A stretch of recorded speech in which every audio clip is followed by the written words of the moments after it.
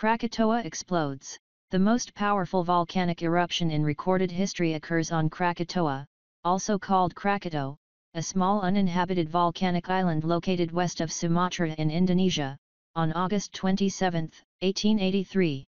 Heard 3,000 miles away, the explosions threw 5 cubic miles of earth 50 miles into the air, created 120-foot tsunamis and killed 36,000 people. Krakatoa exhibited its first stirrings in more than 200 years on May 20, 1883. A German warship passing by reported a 7-mile-high cloud of ash and dust over Krakatoa. For the next 2 months, similar explosions would be witnessed by commercial liners and natives on nearby Java and Sumatra.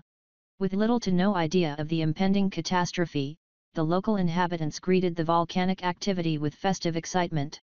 On August 26 and August 27, excitement turned to horror as Krakatoa literally blew itself apart, setting off a chain of natural disasters that would be felt around the world for years to come. An enormous blast on the afternoon of August 26 destroyed the northern two-thirds of the island. As it plunged into the Sunda Strait, between the Java Sea and Indian Ocean, the gushing mountain generated a series of pyroclastic flows, fast-moving fluid bodies of molten gas, ash and rock, and monstrous tsunamis that swept over nearby coastlines. 4 more eruptions beginning at 5:30 a.m. the following day proved cataclysmic. The explosions could be heard as far as 3,000 miles away, and ash was propelled to a height of 50 miles. Fine dust from the explosion drifted around the Earth, causing spectacular sunsets and forming an atmospheric veil that lowered temperatures worldwide by several degrees.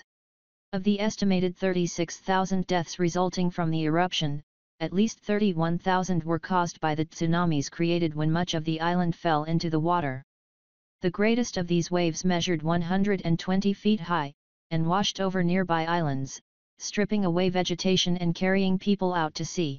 Another 4,500 people were scorched to death from the pyroclastic flows that rolled over the sea, stretching as far as 40 miles, according to some sources.